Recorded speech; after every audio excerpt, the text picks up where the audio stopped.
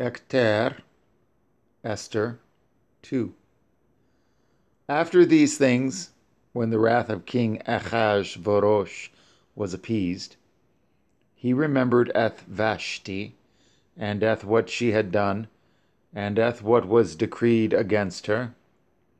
Then said the king's servants that ministered unto him, Let there be fair young virgins sought for the king, and let the king appoint officers in all the provinces of his kingdom, that they may gather together all the fair young virgins unto Shushan the palace, to the house of the women, unto the custody of Hegai, the king's chamberlain, guarder of the women, and let their things for purification be given them. And let the maiden which pleases the king be queen instead of Vashti. And the thing pleased the king, and he did so.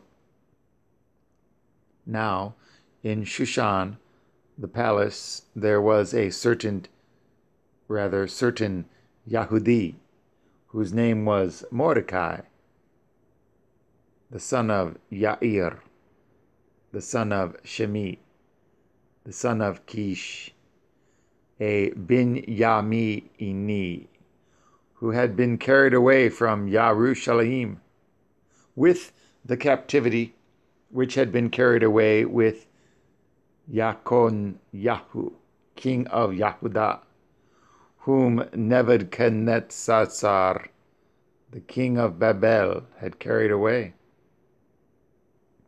And he brought up Harachah, that is, Esther, his uncle's daughter, for she had neither father nor mother, and the maid was fair and beautiful, whom Mordecai, when her father and mother were dead, took for his own daughter. So it came to pass, when the king's commandment and his decree was heard, and when many maidens were gathered together unto Shushan, the palace, to the custody of Hegai, that Esther was brought also unto the king's house, to the custody of Hegai, guarder of the women. And the maiden pleased him, and she obtained kindness of him, and he speedily gave her her things for purification, with such things as belonged to her, and 7 maidens, which were meet to be given her out of the king's house. And he preferred her and her maids unto the best place of the house of the women. Esther had not showed her people nor her kindred, for Mordecai had charged her that she should not show it. And Mordecai walked every day before the court of the women's house, to know how Esther did, and what should become of her. Now, when every maid's turn was come to go in to King Ahasuerus, after that she had been 12 months, according to the manner of the women, for so were the days of their purifications accomplished, to wit, 6 months with oil of myrrh, and 6 months with sweet odors, and with other things for the purifying of the women. Then thus came every maiden unto the king, whatsoever she desired was given her to go with her out of the house of the women unto the king's house. In the evening she went, and on the morrow she returned into the second house of the women, to the custody of Ashgaz, the king's chamberlain, which did guard the concubines. She came in unto the king no more, except the king delighted in her, and that she were called by name.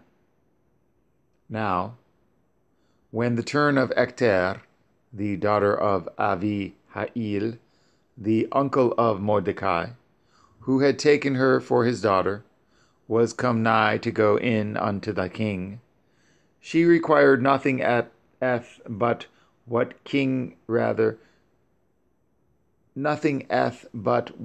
Haggai, the king's chamberlain, the guarder of the women, appointed. And Ecter obtained favor in the sight of all them that looked upon her. So Ecter was taken unto King Achashverosh into his house royal in the 10th month, which is the month Teveth, in the 7th year of his reign. And the king loved Ecter above all the women, and she obtained grace and favor in his sight more than all the virgins, so that he set the royal crown upon her head, and made her queen instead of Vashti. Then the king made a great feast unto all his princes and his servants, even Ecter's feast, and he made a release to the provinces, and gave gifts according to the state of the king. And when the virgins were gathered together the 2nd time, then Mordecai sat in the king's gate.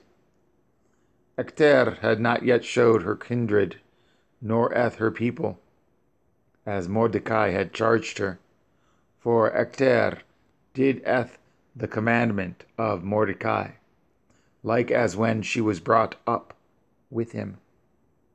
In those days, while Mordecai sat in the king's gate, 2 of the king's chamberlains, Bigthan and Teresh, of those which guarded the door, were wroth, and sought to lay hand on the king Achashverosh.